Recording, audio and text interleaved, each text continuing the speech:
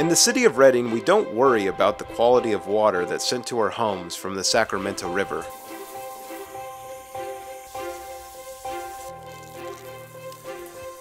But do we ever stop to think about the impact we make on that same river after water leaves our home?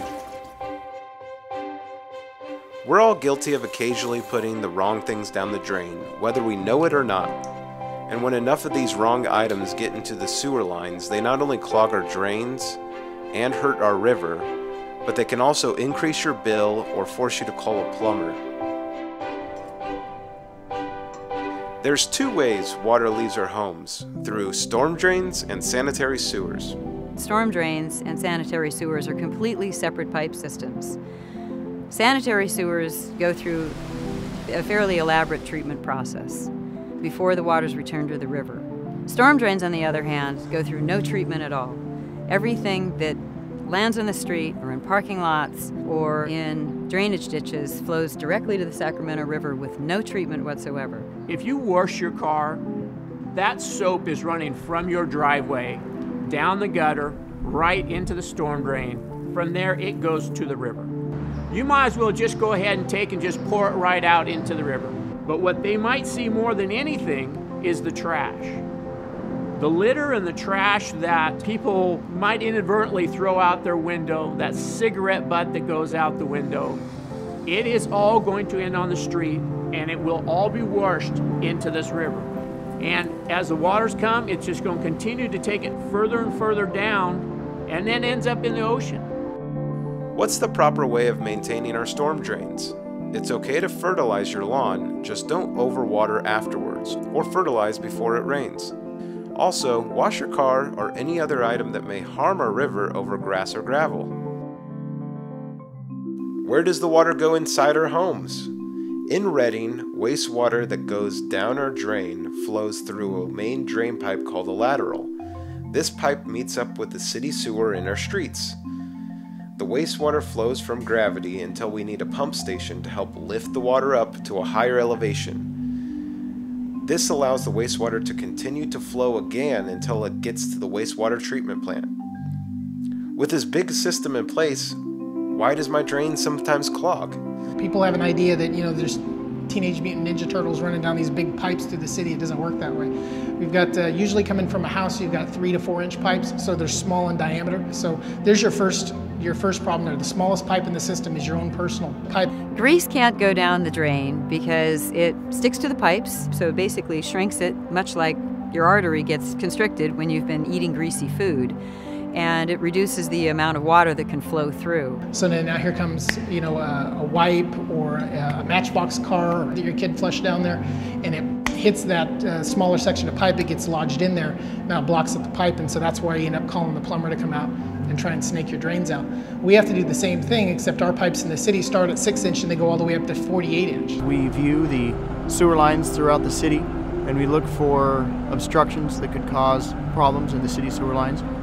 For the most part, they're grease, rags, baby wipes, roots from trees. The roots can get very aggressive and they grab their nutrients from that sewer water, and so they'll start to grow down the lines and cause stoppages. The flushable wipes, normal toilet paper breaks down in about 8 seconds, and the wipes, they can put it in water and they'll still be resilient after 30 minutes. So what happens is you get multiple wipes, they glog together, they form a ball, and then they jam up these pumps.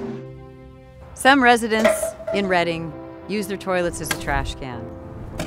Redding residents can help by throwing away any solid materials instead of putting them down the drain.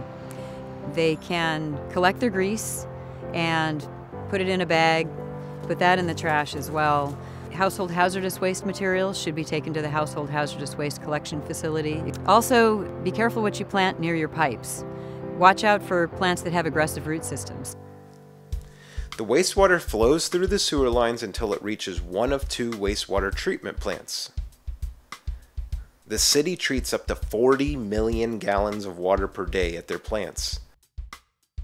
When the wastewater arrives here at the plant, it comes through a collection system to a low point within our plant. The raw sewage that comes in, we pump it up to our headworks. Our headworks is where screening takes place, where there's removal of rags and plastics and anything that's solid. From there, the flow stream continues, and the flow stream goes to something called a primary clarifier. In that clarifier, what's happening is the raw sewage is coming in, and the heavy items are physically, gravity-wise, falling to the bottom.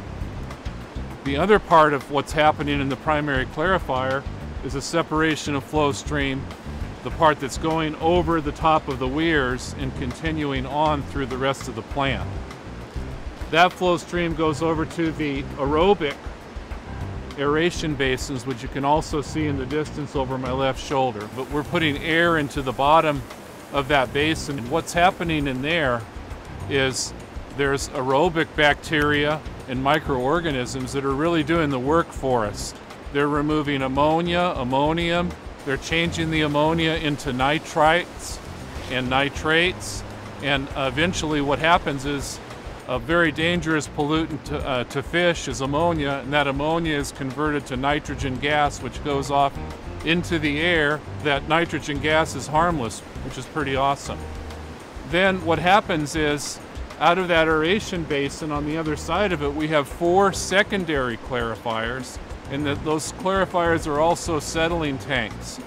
And the solids that are going over there settle to the bottom just like they did in this primary clarifier. At that point, the water that comes off the secondary clarifier goes down over the hill by the river to our chlorine contact chamber and our filters. We have cloth filters and sand filters down there. The water's filtered first. Then it goes into our chlorine contact chamber where it's dosed with chlorine to kill the remaining bacteria. At this point, the water looks very clear, and much like the water that comes out of your tap.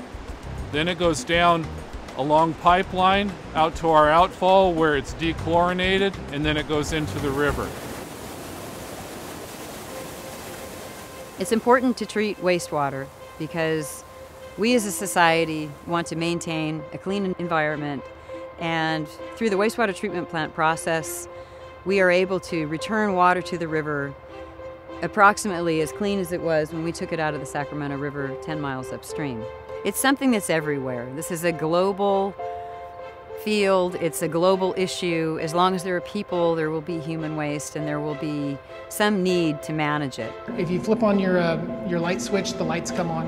If you turn on your faucet, water comes out. You flush the toilet, it just disappears and goes away. But there's a whole network of processes and pipes and people that have to take care of all this stuff and keep it going. So we have a limited staff here, and we just really appreciate whatever you can do to help minimize these problems for us.